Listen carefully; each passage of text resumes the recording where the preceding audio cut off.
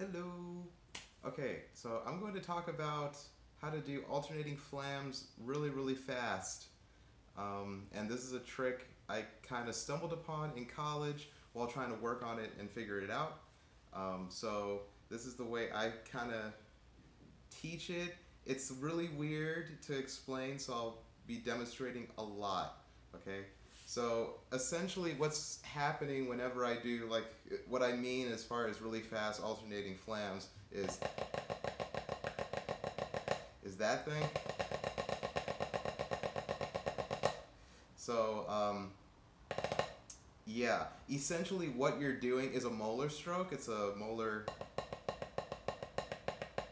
So if you know what the Moeller stroke is, it's basically a whipping motion that produces either one bounce, like I'm doing, or two bounces, or multiple. And what you end up having to do is basically flow with that motion to keep it continuing. So, so as you whip in, the arm kind of comes out and it just has this like almost like clockwork movement. So that's essentially what's happening. And a way to kind of teach yourself how to get into that without like doing any extraneous movement or any weird things is comparing it to your double stroke. So if you notice, you're keeping this motion the same, and if you want to emulate the sound or the effect of an alternating flam, what you can do is basically start off with a double stroke roll. And the really important thing is to make sure that the motion of the arm stays exactly the same. So basically you're doing, okay? Alright, so that has to stay exactly the same. There's only one thing that's going to change to get the effect, and that is the pressure in the hand and in the fingers. So whatever pressure you use for the double stroke roll, you want to focus on that area, and without changing your arm motion, relax that pressure. What's going to happen is as the pressure relaxes, the doubles are going to widen out and start to get more spacious. So in slow motion, so that's normal. And as you relax, it gets sloppy. And something that you can also do to help facilitate that is if the bounces aren't widening enough, you can use a little bit more height. So if your doubles are here and you're not getting the exact spacing you want, you can increase the height to help the velocity and help the bounces a little bit more. So if you're here, you need more height as you relax. And actually that could be a good way of experimenting too. As you get looser, the hands might need to get higher. So that's one way of doing it. I usually try to keep it all the same just because I like isolating different parts. So if I do it with height, I try to keep the height the same. If I do it with just loosening the fingers, then I try to keep the height the same. And then I can mix and match as I want.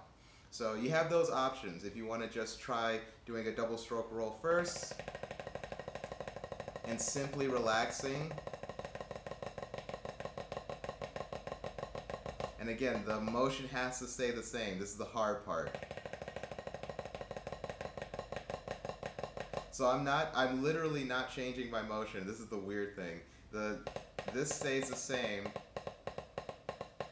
I'm just relaxing my thumb muscle and the back of my hand,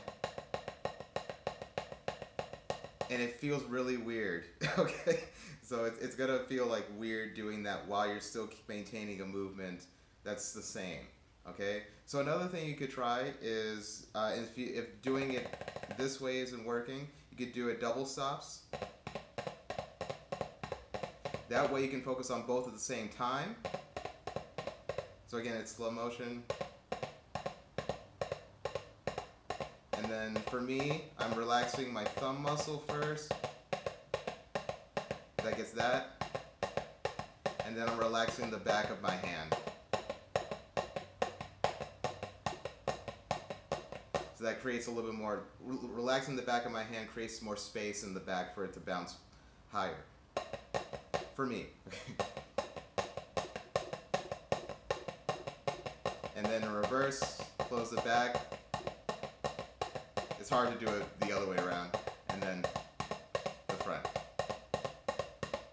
Okay? So.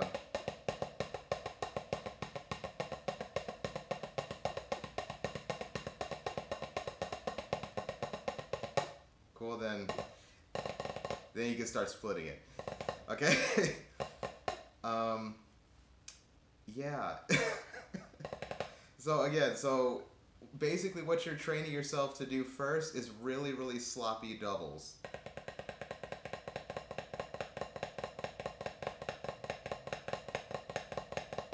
And again, you have to force yourself to try not to control it, or else you get like, then you start forcing it, and then you start having more pressure.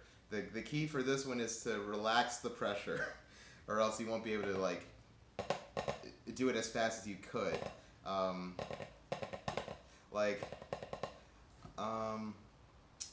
do you explain that? So the more you allow the stick to do what it wants, just to do that, the more flexibility you have with its movement. So let's say if you wanted to do that, the more, if you aren't relaxing the back of the hand can't do the da da da da da da da da da da da da. You know, if you're not relaxing the back of it, it's going to be harder for it to go, you know, that kind of thing. And especially in the fulcrum, the more flexible you are in the fulcrum, the more control you have over the speed of the bounces. So let's say if you want to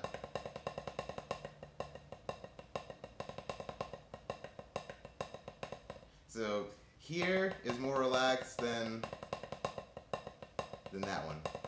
So the faster it is, the more pressure and more energy that goes to the front.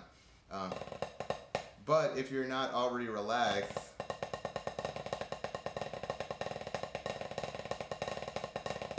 then you don't really have the control or the sensitivity to do that. Cool, so aside. So yeah, I'll try to go through it one more time.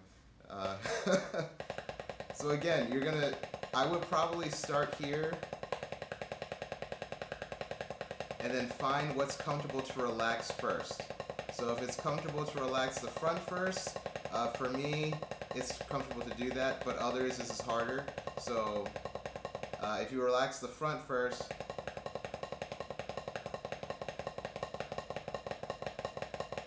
you get that kind of flammy thing. If you relax the back first,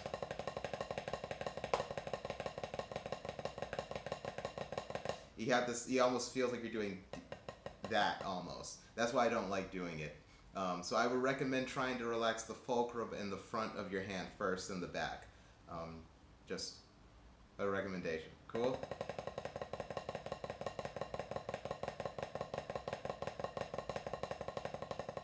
And then do it really progressively. Try to do it as slow as you can and relax as slow as you can. That way you can really focus on keeping the movement the same and really letting the stick do what it wants. And again, you don't have to be, that can come later, but just sloppy. That's basically what I always do. Cool? Alright. So I hope this helped.